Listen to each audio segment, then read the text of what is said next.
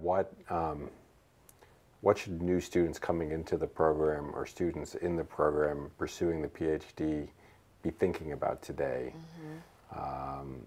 as they do the work? Yeah, I think that's a really good question. So I think they have to be really thinking about questions that are imperative to improving the learning opportunities for youth in California and in the nation. I think we have to really think hard about what are the questions we should be asking.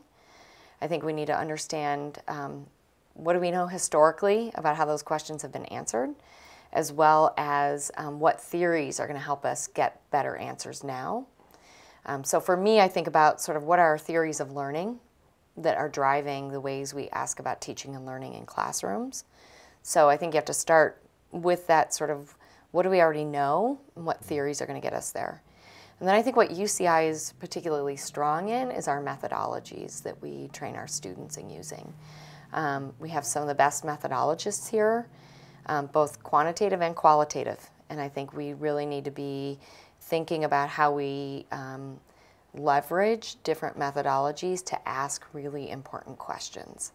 And that's the kind of training I'd like us to be moving more toward. I mean, we're doing such a great job with our students, but if we can sort of be thinking about the questions driving our research and then what methods help us answer those questions. Right.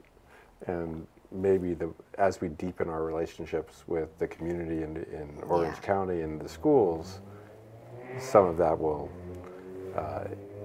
influence the work that's being done in terms of questions asked. And yeah, absolutely. I mean, I think with the research practice partnership work, I think questions are going to emerge that we don't even know are the ones we should be asking.